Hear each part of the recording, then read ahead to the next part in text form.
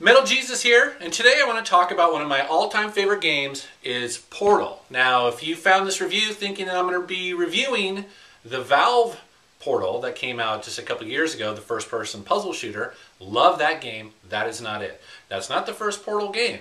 The first Portal game was actually released for the Commodore Amiga and the Commodore 64.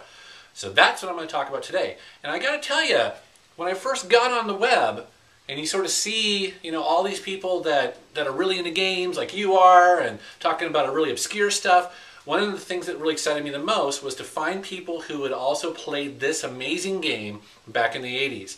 It was so rare that even people who had Commodore 64s and Amigas like me, they hadn't heard of it. I mean, it must have flopped, which is sort of mind-blowing to me because the game is so killer, even to this day.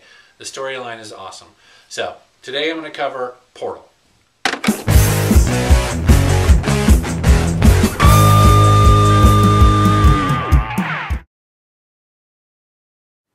Portal by Activision was released in 1986 for the Amiga, the Macintosh, the Commodore 64, the Apple II, and PC.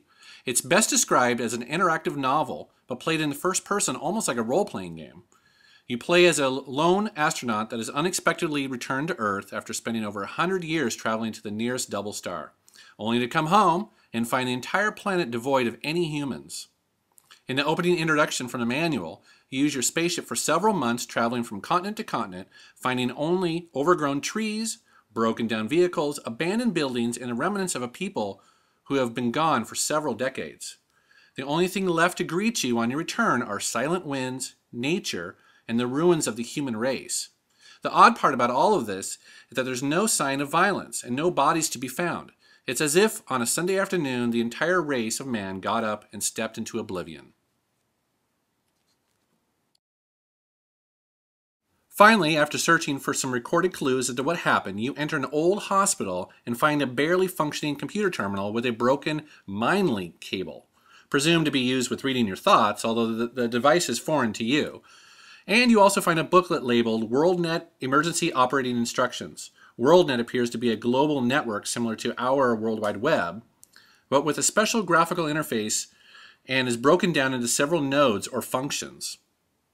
They are Central Processing, Homer, which is the storytelling artificial intelligence, Psychology, which provides public psychological profiles of individual citizens, Life Support, there's Wasatch, which is a family histories.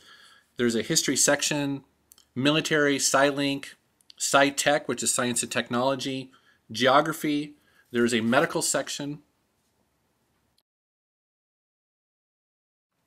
Initially, when you fire up the WorldNet terminal, the data is corrupted from years of non-use, and very little of it works. However, if you find a nugget of knowledge in one node, the Homer AI will use that to reconstruct another section and then another, slowly helping you build a complete picture of what happened. For instance, you may read about a medical breakthrough that occurred in the year 2030 that then allows the AI to remember a person 8 years later that then use that breakthrough to complete some experiment. That then may lead to another story in the future. Ultimately, you and the WorldNet terminal, with the help of the Homer storytelling AI, piece together the puzzle at the center of the game. Having played this game at least twice now, I'm always impressed at the depth at which the developers put into the storytelling. The game is epic and stands with some of the greatest science fiction stories of all time.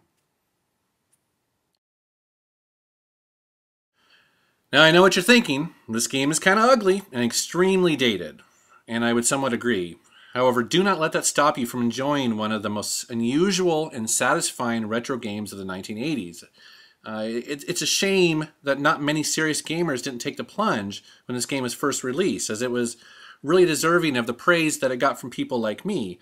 It was trying to do something new and deliver a story that is rarely told in the world of video games, especially in the 1980s when most of them were sort of arcade games and joystick twitchers, where along comes this game like Portal, which basically, again, is this interactive novel that has you trying to uncover this really weird mystery at the center of the story.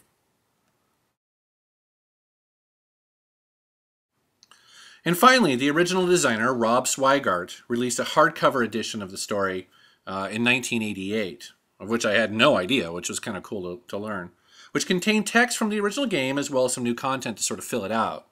I was curious and so did a quick search on Amazon.com, and sure enough, it shows that it was actually re-released in softcover in the year 2001 for only 19 bucks.